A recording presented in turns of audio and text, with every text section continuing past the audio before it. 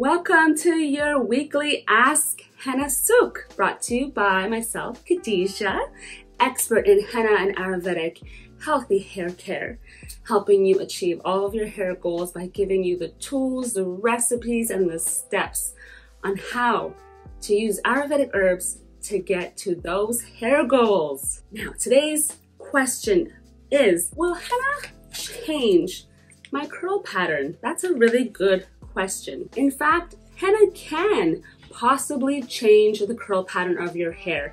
It depends really on your hair. It does still vary amongst people. Like, it can kind of loosen to a different degree for different people.